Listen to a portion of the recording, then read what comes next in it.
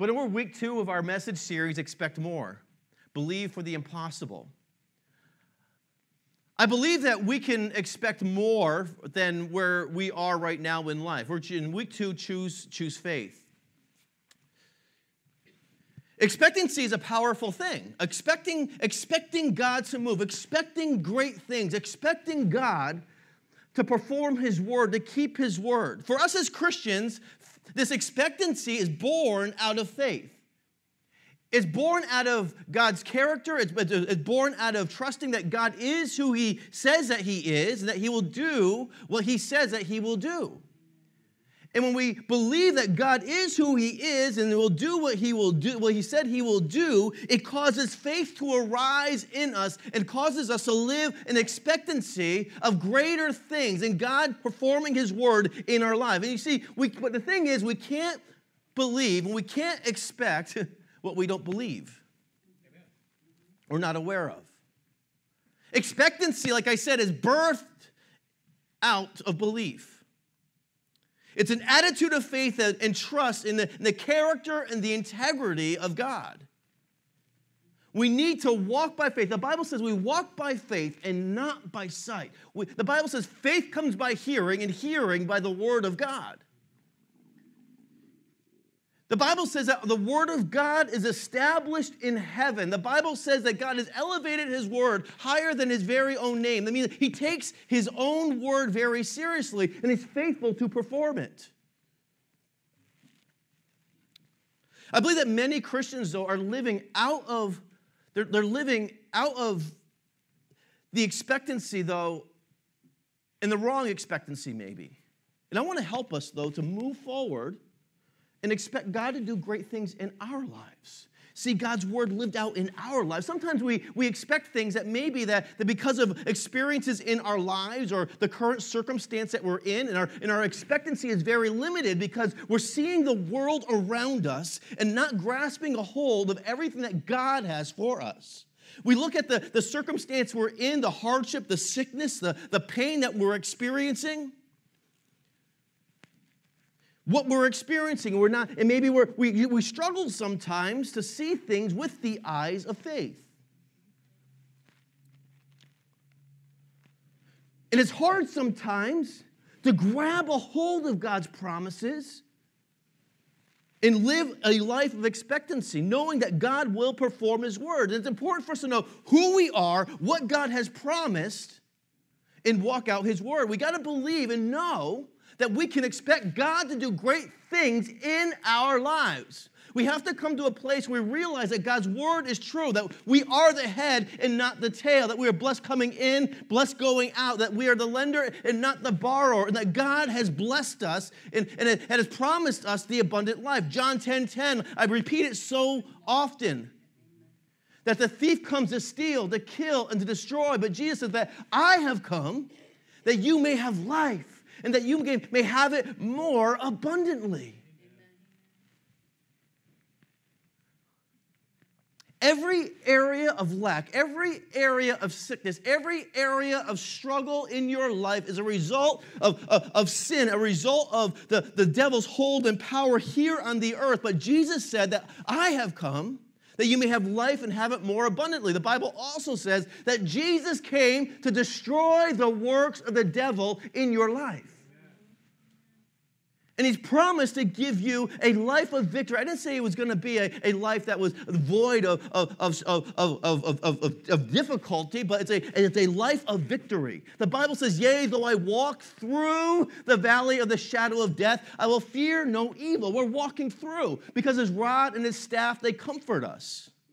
With Jesus by our side, there's nothing that we can face, nothing we will face that we cannot overcome, because the Bible says that Jesus already overcame the world. The devil's already defeated. We often think that the devil and God are these two equal forces always fighting against each other. And that's how culture might perceive it. That might be how we maybe think in our mind or whatever. But in fact, the Bible says that there's going to be a day, the devil's a created being that rebelled against God. There's going to be a day when the whole world looks at the devil and says, that That was the one that caused all this havoc in the world? That was the one? Really? That puny little thing? We have to understand who we are in God and what God has done for us. Jesus Christ bore our sins, our pain, our shame, our sickness on the cross, so that we might have that life and have it more abundantly. And I believe that God has a plan for your increase, your abundance in your job, your marriage, even in your influence and your effectiveness here on this earth. He wants to see increase in every area of your life. He wants to see us grow and grow and grow, move from glory to glory, from strength to strength, from faith to faith, and keep on increasing in every area of our life. I believe that that's his plan. The Bible says that the pathway of the righteous grows brighter and brighter and brighter into the noonday sun. Ephesians 3:20 says, "Now unto him who is able to do exceedingly abundantly above all we could ask or think, according to the power that works in us." He's able to do exceedingly abundantly above all that we ask or think, according to the power that works in us. And many times our limits are ourselves. Many times our limitations are based on maybe mentalities. Maybe it's not knowing what God really says in his word, but many times we create our own limitations by the way that we think. That's why the Bible says, be transformed by the renewing of your mind. Do not be conformed to the pattern of this world, but be transformed by the renewing of your mind. And what we're doing when we renew our mind is we're positioning ourselves to receive all that God has for us and walking in the blessing that God has for us. It's a continual process of renewing our mind and drawing closer to him, being conformed into the image of Christ. See, I believe that there's some choices that we have to make and some mindsets that we have to break in order to move into all that God has for us and to step into what God has for us. And today I want to talk to you from the book of Luke. You got your Bible, like you open up to Luke chapter 7. We're going to talk about some about expectancy. Talk about faith. And talk about some mindsets and how we can see God's miracle working power in our life, how we can see God move. Sometimes, it's just a shift of perspective on life. It's a perspective of seeing things not based on what we see, but with eyes of faith and the way that God sees things. Luke chapter 7, verses 11 through 17, it says, "Now it happened the day after that he went into the city called Nain, and many of his disciples went with him in a large crowd. And when he came near the gate of the city, behold, a dead man was being carried out, the only son of his mother, and she was a widow. And a large crowd from the city was with her, and when the Lord saw her, he had compassion on her and said to her, 'Do not weep.' Then he came and touched the open coffin, and those who carried him stood still. And he said, 'Young man, I say to you, arise.' So he who was dead sat up and began to speak. And he presented him to his mother. And fear came upon them all, and they glorified God, saying, 'A great prophet has risen up among us, and God has visited his people.' And this report about him went throughout all of Judea and all the surrounding regions." We see in this scripture that things change when Jesus shows up. I don't know how many of you have any dead situations in your life. Dead dreams, dead hopes. Maybe there's a relationship that just seems like it's too far gone. Maybe there's an opportunity that just seems like it flew right out of the window, and it seems like those dreams that God has put in you will never come to exist, that will come to pass anymore. Maybe it's a brother or a sister or a relative that you no longer talk to because there was just so much hurt in that situation that it just seems hopeless, and your heart breaks because you think that relationship is dead. Maybe right now you are experiencing a financial strain. It just seems like that mountain of debt is too high, too much, and you don't know how you're ever going to get out. It just seems like your hopes and dreams of a life of where you can be generous and where you can really just be a blessing to others. It seems like that dream has died and you're not able to do what God has called you to do. We've all experienced things in our lives that seem dead. Amen? The good news is that without a death, there is no resurrection, and Jesus is in the resurrection business.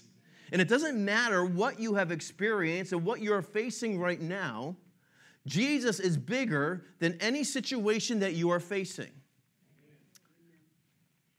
Like I said before earlier in the service, when Jesus shows up, miracles take place. And that's just not a warm, fuzzy thought or something that I say to be encouraging, but that's the reality. When Jesus shows up, we allow God into our situation and we say, God, I can't do it on my own. I need you to intervene. And we position ourselves through faith and obedience. He's able to move in our life, and we're able to see him perform miracle after miracle after miracle, and we can see our lives change forever. You see, God does not respond to our need.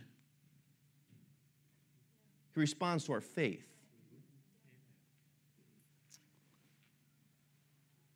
Well, where's God in my situation? How come he's not helping me? God does not respond to our need. The Bible shows us he responds to our faith. He has a great compassion. It's great compassion. And there's times when he acts out in mercy on people, but he responds to our faith rather than our need. The Bible says without faith, it is impossible to please God. And those who come to him must believe that he is and that he is a rewarder. Say, God is a rewarder. He's a rewarder of those who diligently seek him. He's a rewarder of those who diligently seek him. So God does not respond to our need. He responds to our faith. And I want to talk to you today from Scripture about how to walk in faith and see those dead things in your life today, to see the miraculous happen in those dead situations or those areas that you're struggling in right now, those places that seem too far gone. Those promises that seem dormant. Those things that you feel like God has spoken into your life and you haven't seen them happen yet.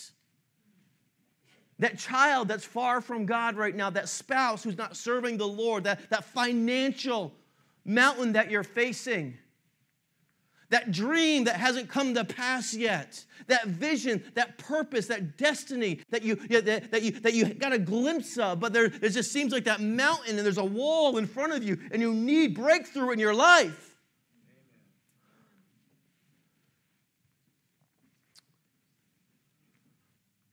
I want to talk to you some things about faith. And I've been kind of reflecting on this. For the past year and a half or so, I've been preaching very strong on faith. So God, why this direction? That's a gift of mine. I operate in a gift of faith. But I believe that God is positioning our church. Our vision statement is we are a faith-filled, Spirit-empowered community of believers. You've heard our mission statement. This is our vision statement. United community of believers accomplishing God's work together in our city, in our region, and in the world. To accomplish what God wants us to do in this world, to see our lives line up with God's destiny and purpose, it's going to take faith. We're going to have to believe God to do the miraculous, believe God to do the impossible, and see him perform his word in our life. God is not a man that he should lie. And I believe that God has brought me here today and brought me to New London to inspire faith, not Christianity. People get that mixed up. Faith, the currency of heaven. See, there's nothing that we don't receive anything from heaven except for by faith. Many people have a mentality of, well, God sees my need, he knows where I am, and if he wants to do it, he'll do it. God responds to our faith rather than our need. And we've got to press in. We've got to take hold of God's word in all that he has for us because he's faithful and he's good and he loves you. And he's made a covenant with us with his blood, and he's faithful to perform it. So first of all, first thing I want to talk about today is about walking in that. Is first of all, we got to follow Jesus with expectancy. The title of our message series these next few weeks is expect more. Expectation, expect more. Sometimes we limit what we expect by our own experience. We limit ourselves because of what we're facing right now, today, or the past few years, or our situation, and that is our level of expectancy. But I want to call you out of small expectancy. I want to call you out of unbelief if you're experiencing that. I want to call you out of doubt. I want to call you out of small living.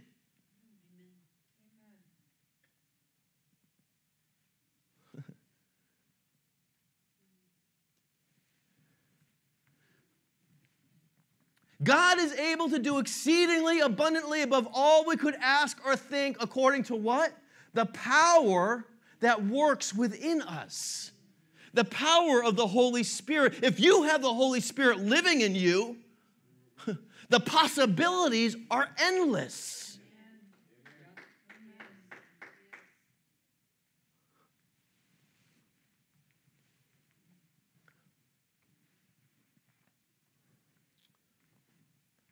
But the world system, we are taught to conform to their pattern, the way they tell us to do things. And we're limited on our potential. And God wants us to break free from that. We are in the world, but we are not of the world. It says that you are a citizen of heaven. You are people of unlimited potential to make a difference in this world. And I believe that many Christians are living under the full potential that God has for us.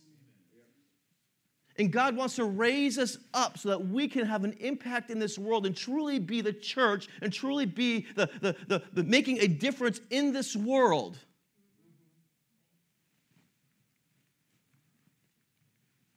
It says in verse 11, now it happened. Now it happened. What just happened? We got to look back in Scripture and see what happened. Luke 1 through 7, there's amazing things that happen in that Scripture. Luke 4 picks up on the ministry of Jesus, and we see the ministry. He goes into the desert, and he fasts for 40 days. He comes back down, and he's baptized in water. The Holy Spirit comes upon him. He goes to the desert. He comes back down, and he performs great miracles.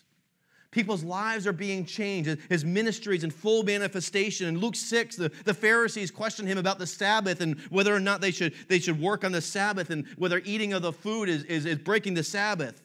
And on that day, he healed a man who had a withered hand. He healed him that day, and they came against him, saying that he broke the Sabbath that day. And Jesus basically says, is it lawful for us to heal on the Sabbath?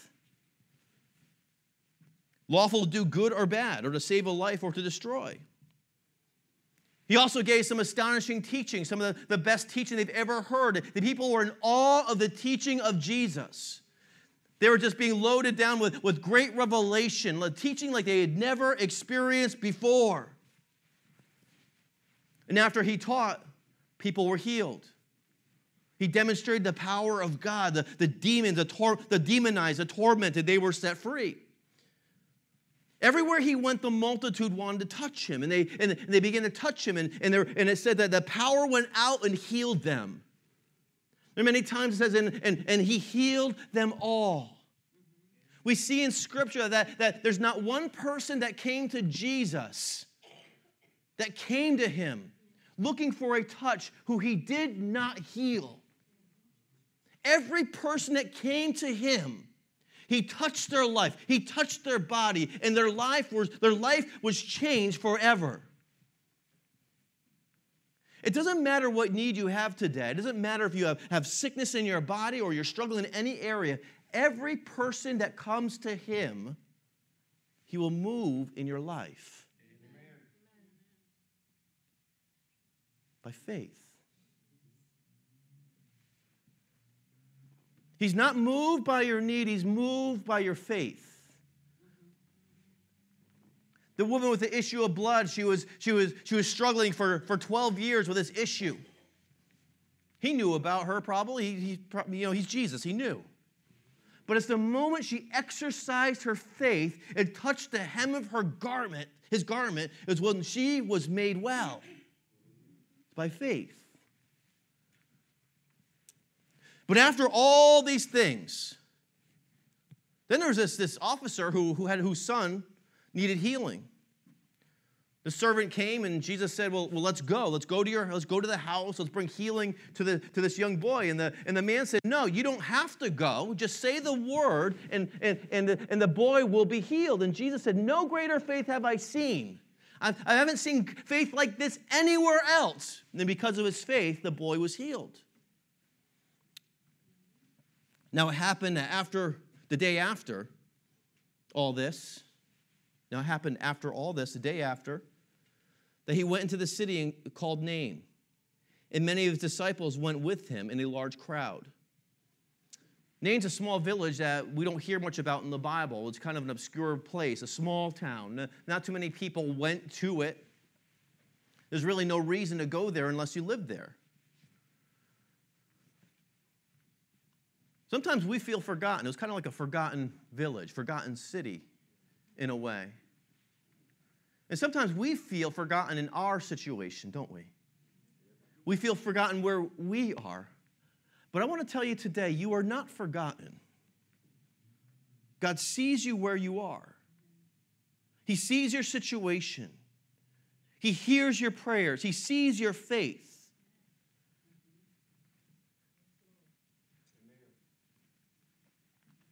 But he went to this village, and while he was going to this small village, this large crowd was following him. It seemed like a forgotten place, but this large crowd was following him. And this large crowd in this process, after they'd just gotten from all this amazing stuff that Jesus done, they saw the miracles. They saw the great things that Jesus did. They were astonished by his teaching. They saw that Jesus was the real deal. And there's a sense of genuine excitement and anticipation and expectancy in their hearts. And they always wondered, what is God going to do? And I could only imagine that in this crowd there was such a buzz, people talking to one another. Did you see what Jesus did? Wasn't that awesome when he healed that blind man? Wasn't it amazing when that person was healed and that crippled man was raised up and he was able to walk? Amazing things happened, and I could only imagine the buzz that was going on in that crowd. Like, man, I've been to church before, but I've never seen anything like this in church. People being touched, people being saved, people being healed, people being baptized in the Holy Spirit, God doing amazing things in people's lives. They had a sense of anticipation of, if I just stick around a little bit longer, if I keep on pressing in, I know that God is going to do amazing things. They had a sense of expectancy, of anticipation. And I believe as believers, we need to be coming to church and gatherings like this and live our Christian life in that same sense of anticipation and expectancy of what God is going to do in our lives. God is who he says that he is. And he's moved by your faith. He's moved by your faith. But what happens so many times, we get so used to things and we unknowingly put on this religious front, like, well, I've seen that before. No big deal. I've been around for a while. Sometimes it happens, sometimes it doesn't.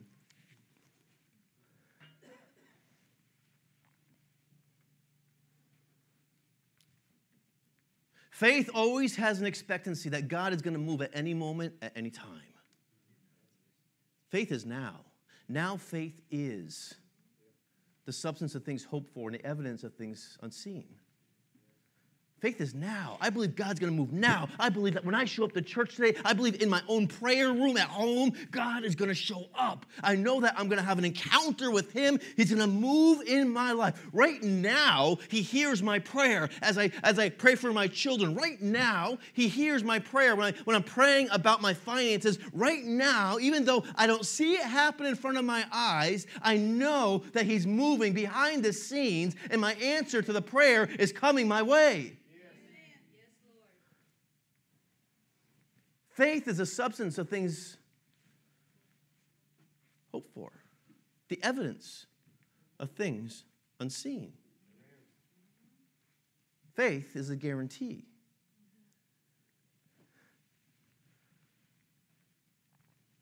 But we pray prayers like, well, Lord, if it's your will, Lord, this is what I need done in my life, but if you don't do that, you can do something else. The Word of God is God's will. Amen. If God said it, we can hold on to it and believe it. God is faithful to perform.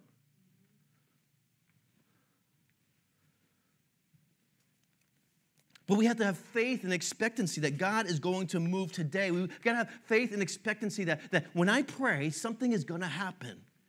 Every single time I pray for someone who is sick, I expect that something is going to happen.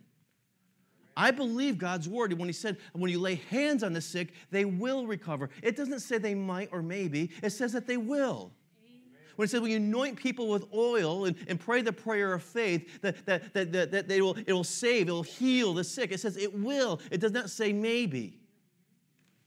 When God said, I will supply all of your needs according to my riches and glory in Christ, his glory in Christ Jesus, that it says that he will. He's going to do it. When the Bible says that he forgives us of all of our iniquity and heals us of all of our diseases, it means all, that he will. And he has. Because it says that by his stripes we were healed. If we were healed, we are healed. Our body's got to get in alignment to God's word. It's faith. Abraham called things that were not as though they were. Yes. That's not mind science stuff. That's the Bible. Right. That's the Bible. Yep. He called things that were not by faith as though they were. Because his wife Sarah, she was very old. She was in her 90s, and God made a promise that they would have a baby. And that's impossible. But he said, well, God made a promise. God made a promise. It says that he didn't consider his body. He did not consider his own body. Like, my body's weak, it's old. But God says it's fruitful. And one day, it'll come into full manifestation. You see, God shows us in his scripture that we don't perceive things the way that it appears. In the natural, it looks one way, but the eyes of faith see it the way that God sees it, in faith, in completion. I may be experiencing sickness right now, but I see myself as healed because of God's word. I may be experiencing lack right now, but God says that he's opened up the windows of heaven and poured out such a blessing. I have provision by faith. By faith. Quit calling yourself sick and broke and poor.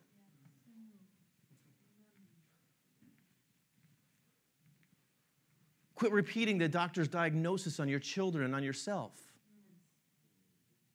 I am well. My children are blessed. They are above and not beneath. They are the head and they are not the tail.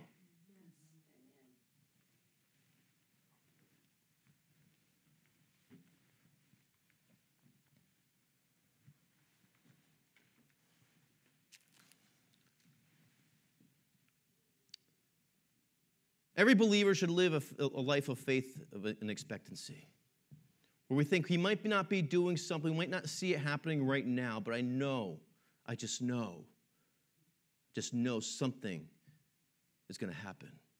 Verse 12.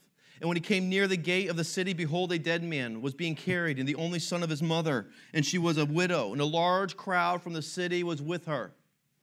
I want you to see this, and it's worth paying attention to. There's a large crowd following Jesus, full of faith and expectation.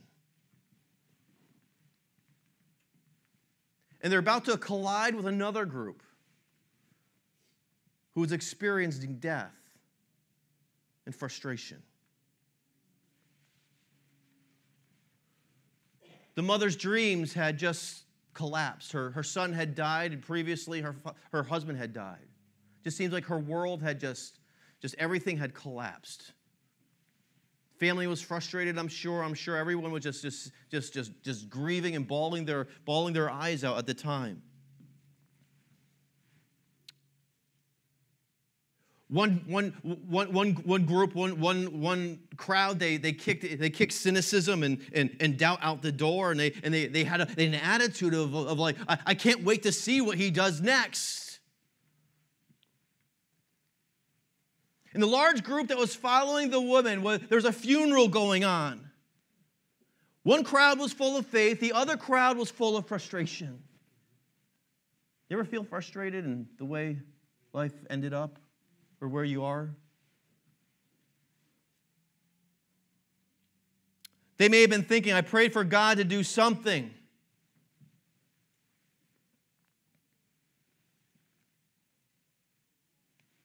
Why didn't it happen the way that I wanted it to happen? They had all these questions. Their heads were down and they were frustrated. Then there's this procession of faith that was with Jesus. They'd seen all the miracles. They'd seen God do great things. They're living in such great expectation. So there's this procession of faith and a procession of frustration. And they're all about to collide. They're walking towards each other. Great things happen when faith collides with frustration.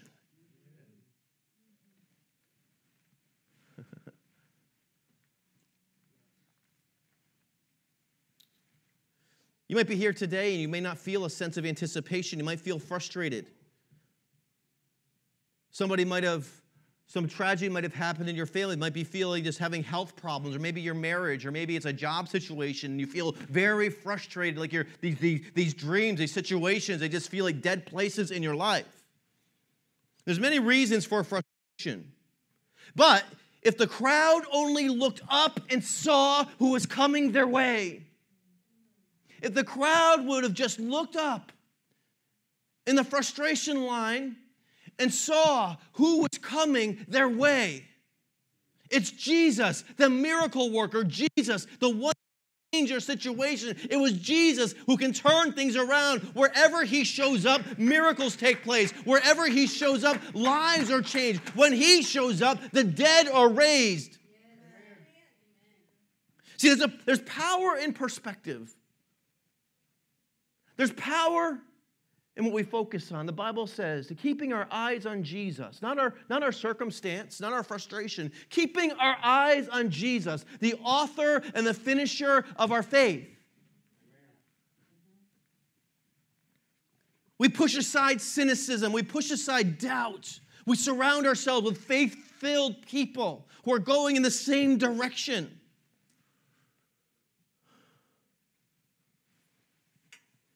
And I believe some of us need to get out of the frustrated line and get into the faith-filled line. We need to get out of the place of frustration in our life where things just don't seem to, maybe they're not working out. Maybe it's really hard right now. But that doesn't mean you can't step into faith. In the midst of the hardship, in the midst of the trial, you can still step in the line of faith. God responds to your faith, not your need. Once you get in that faith-filled line, you open up yourself and you position yourself for God to move powerfully in your life. God has never done great things through someone's doubt. God has never done great things through someone's negative thinking or negative words. God has never done great things by the confessing of a doctor's what a doctor said. God has never done great things by just having a negative mindset. God responds to faith. Can you say faith with me? Faith.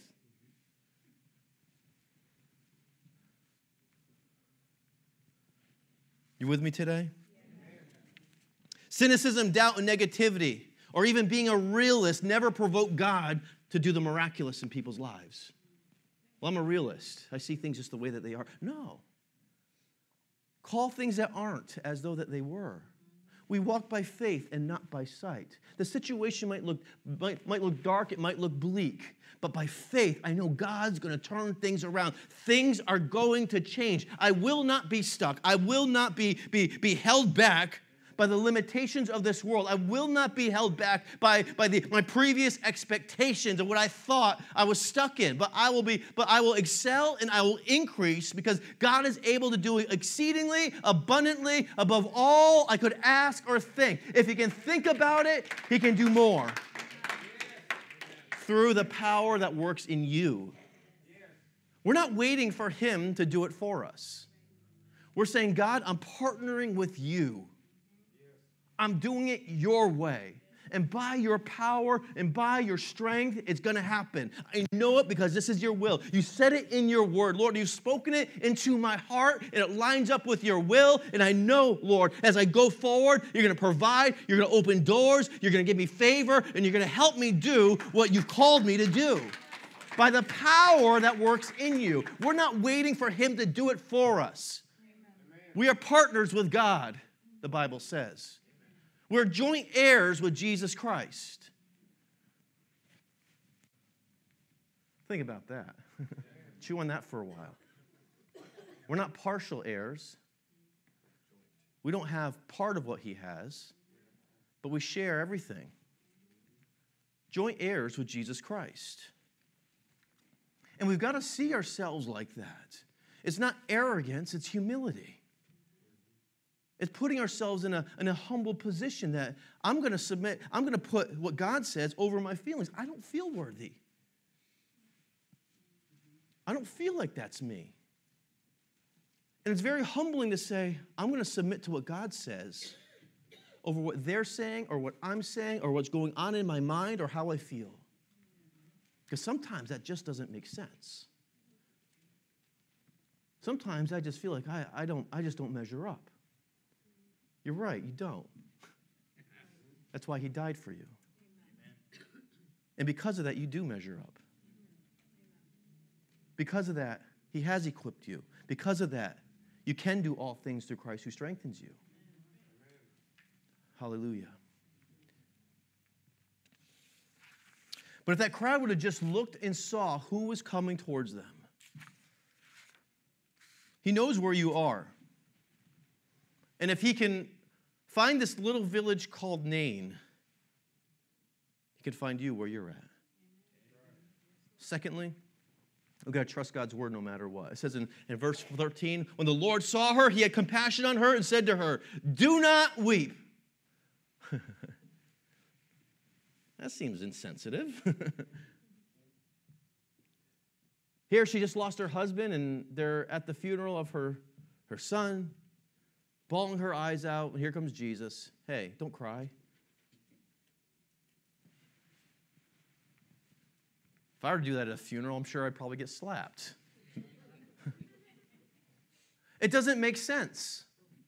But Jesus was speaking a word into her life. You know, people say strange things at funerals, and that's and that's just the way that it goes. So this woman had just lost her son and her husband, and here comes Jesus, and He says, don't cry. And from the outside, it looks like a ridiculous remark. It seems like that just is, why was He saying these words? Don't cry. What do you mean? What He was trying to say is that I am bigger than all of your problems. I'm bigger than the situation that you're in right now. I have come to bring relief to your situation. Those dead things in your life, I'm about to breathe life into them.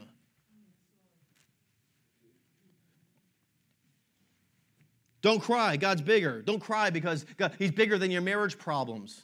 He's saying don't cry. I'm bigger than whatever you're experiencing in your body right now. I'm bigger than a doctor report. I'm bigger than a diagnosis. And the only reason the woman thought his words were so ridiculous is because she might not have recognized who he was. The words of Jesus are ridiculous until you understand who he is. The words of Jesus seem ridiculous until you understand who he is. Verse 14, when he came and touched the coffin, and those who carried him stood still, and he said, young man, I say to you, arise. The reason why they stood still, because they were freaked out. You don't touch dead bodies, especially in the Jewish religion. You become ceremonial unclean. They got freaked out. What is this guy doing? Get away from our funeral. I'll tell you what, any funeral that Jesus showed up to, he ruined.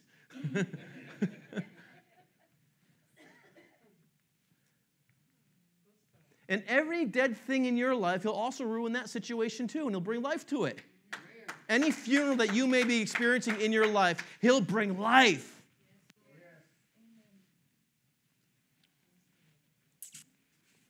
See, there's no situation that's too hopeless. I don't care who you are. When Jesus says, get up, things change. Thirdly, we got to tell people about what God is doing. When God does something in our life, it causes us to want to tell other people. We've got to be sure to do it. In verse 15, so he who was dead sat up and began to speak. And he presented him to his mother. I wonder what he said. What did the kid say the first time he sat up and spoke? Like, what were your last words? Hey, everybody, watch this, one of those things. Did something crazy maybe, I don't know. When you preach a funeral and a dead guy sits up, the funeral's over. Just might as well dismiss, all right, everybody, down to fellowship hall. We got cookies. Be sure to eat them up because this funeral's over. Have a great day. We'll see you next time. Verse 16 says, then fear came upon them all, and they glorified God, saying, a great prophet has risen up among us, and God has visited his people. Both the anticipation, the faith-filled crowd and the frustrated crowd, all of a sudden were in a state of awe. I want people when they come to church, I want you, I want me, I want visitors, people who are new, to be in awe of what God is doing. Amen. I want people to be in awe of who God is. And that's going to require us telling people about what God is doing in our life, how he's changed us, how he's healed us, how he's delivered us, and getting our testimony and our witness out there into the world. And be in awe of God's power, be in awe of God's goodness, be in awe of his love. Where Christians say, I've never seen that before. I've never experienced God in this way. And where unbelievers and skeptics say, what do I need to do to be saved? That kind of awe. In verse 17, and this report about him went throughout all of Judea and all the surrounding region. See, they didn't come together to gather to talk about it. Talk about what God did. And remember what God did. They went out and told everybody. Have the worship team come up. We're going to close. They went out and told everybody. They went outside the walls. They went outside to tell everybody what they saw. They told people about all the goodness. They told people about all the miracles. They told people about what they saw Jesus doing, that he still heals, he still saves, he still delivers, he still restores. And when God does something in our life, when God changes us, we need to tell other people about the goodness of God. Because it builds their faith. Faith rises up, and people are able to believe for their own miracles, believe God to do things in their lives. Hallelujah. The Bible says in Hebrews 13:8 that Jesus Christ is the same yesterday, today, and forever. Amen. Let's bow our heads. Jesus, Lord Father, I thank you. I thank you that, Lord, you bring life to those dead situations in our life, Lord. I thank you, Lord, that as we follow you, we keep our eyes on you, Lord, things begin to change. We have a different perspective on life. And Lord, those today who are in the line of the frustrated would get in the line of the faith-filled, Lord. The frustration, the hurt, the doubt, Lord, they'd make that conscious decision to say, you know what? I know that things are hard. I know things are difficult, but I'm choosing to believe God. I'm choosing to keep my eyes focused on Jesus. Maybe there's people here today who don't have a relationship with Jesus Christ. It's time to get in the faith-filled line. The Bible says that the wages of sin is death, but the gift of God is eternal life in Christ Jesus. Jesus Christ came to earth. God became man, and he dwelt among us. He lived a sinless and perfect life for the sole reason to die for you and to die for me, to take our place on the cross, to take the punishment of our sins, to pay a price that you couldn't pay, and pay a debt that you didn't owe, that he didn't owe. It says that he bore all of our sin and all of our shame on the cross. And maybe you're here today, you've never given your life to Christ. You're here today, and you're ready to surrender to him. You're here today, and that weight of sin is too heavy. That weight of sin is too great. And you're reaching out to Jesus saying, Lord, save me. I accept the gift of eternal life. The Bible says that God so loved the world that he gave his only begotten Son, that whosoever believes on him, trusts in him, not believe that he exists, but trusts and believes that what Jesus did on the cross pays for their sins. And maybe you're here today, you've never accepted Jesus as your Lord and Savior. I want to give you an opportunity to make that commitment today. If you're here, you've never said, Jesus, forgive me my sins, come into my life. I want to live for you. If you've never prayed a prayer like that, I want you to give you an opportunity to pray like that today. And if that's you, real quick, I want you to raise your hand.